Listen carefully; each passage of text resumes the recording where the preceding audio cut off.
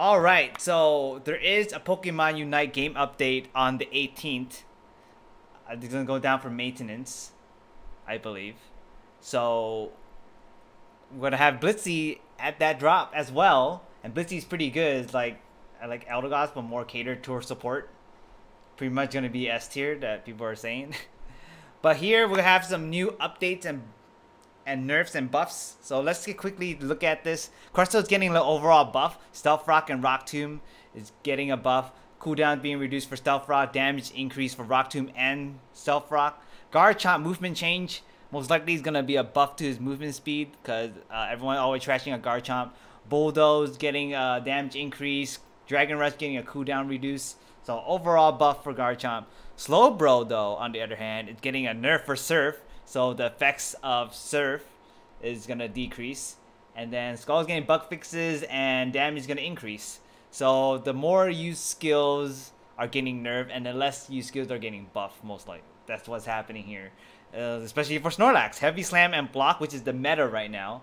Heavy Slam damage is being decreased and Block effects is getting decreased. Flail is getting a move upgrade, so there you go. They're also nerfing the Unite move where he's Resurrection is decreased, so it's gonna heal less. Greninja is getting Smokescreen nerf here, move downgrade and cooldown lengthen, and then Water Shuriken is getting cooldown reduced and damage increase, so this is gonna get a buff. The Double Team is also getting buffed, so cooldown is getting reduced. Wigglytuff bug fixes for Unite move. Cinderace bug fixes for basic attack. Lone Ninetales no warning getting bug fixes. Aurora Veil getting bug fixes. Gardevoir basic attack bug fixes. Psychic bug fixes. Cramorant Hurricane bug fixes. And they're also nerfing Avalog for the wild Pokemon in the quick match. Does the stats getting decreased for that? And here we are. The eject button is getting nerfed. Stat decrease, so it's either, let's see, if we look at the item for eject button here. Where's eject button?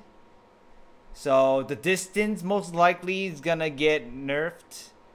I don't know if the cooldown is, otherwise it'll probably say cooldown, but it says stat decrease. Go Getter, which is the right here, temporarily make you score faster, so maybe it will make you even faster.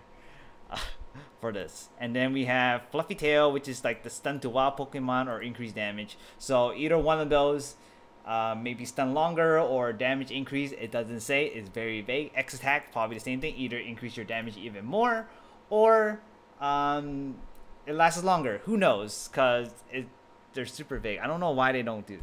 It's freaking Nintendo, right? Pokemon. Alright, but yeah, that's just a quick video. Hopefully you guys enjoyed the update. I do stream Pokemon Unite from time to time, most likely. And check out my stream, twitch.tv/Vinsante. And I'll see you guys next time. Later days.